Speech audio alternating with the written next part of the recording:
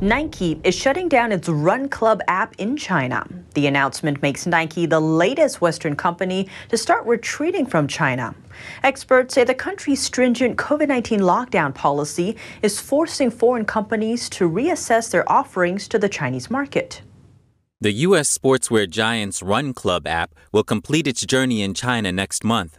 Nike posted a notice to runners in China saying the app will cease service and operation there starting July 8th. But the company added it will continue to serve Chinese runners with an enhanced and localized digital solution in the future.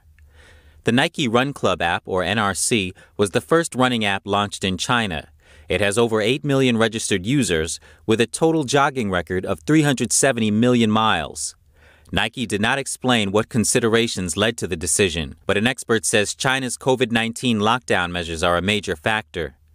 The major problem with the market is the uncertainty caused by zero-COVID policy. Nobody knows how long the lockdowns would last. They seem endlessly long. Besides, because lockdowns can happen quite often, the cost of operating a business in China is very high. The profits are minimal.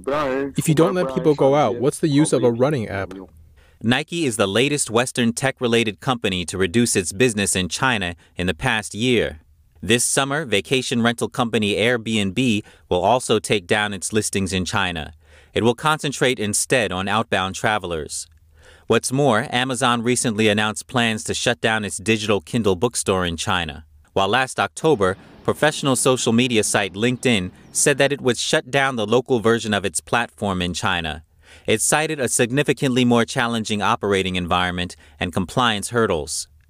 Zheng pointed out that when political uncertainty in China doesn't change, neither will the country's long and short-term business prospects, which he noted are not currently optimistic.